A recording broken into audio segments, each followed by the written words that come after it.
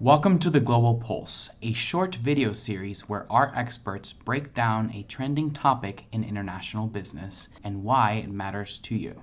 I'm coming to you on October 11th, and so far at least today, the markets are quite enthusiastic about a little more positive news that we have about Brexit and the prospect that we may see progress in Sino-American trade. The negotiations are taking place as we speak now in downtown Washington.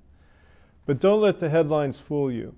The fact of the matter is that we stand right now at a remarkable moment in which a number of key areas that shape the broader business environment and will affect all our lives are changing dramatically all at the same time. We can begin by thinking about sweeping demographic change across the world.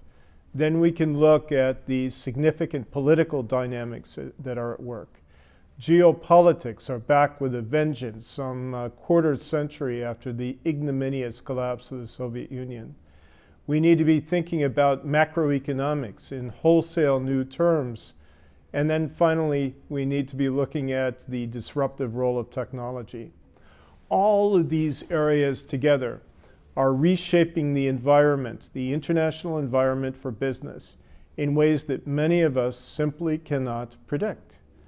And in my view, you and I need to be thinking not only about the headlines, the Brexits, the Sino-American trade negotiations, but we need to be looking at the fundamental issues that will guide long-range commerce in our lives.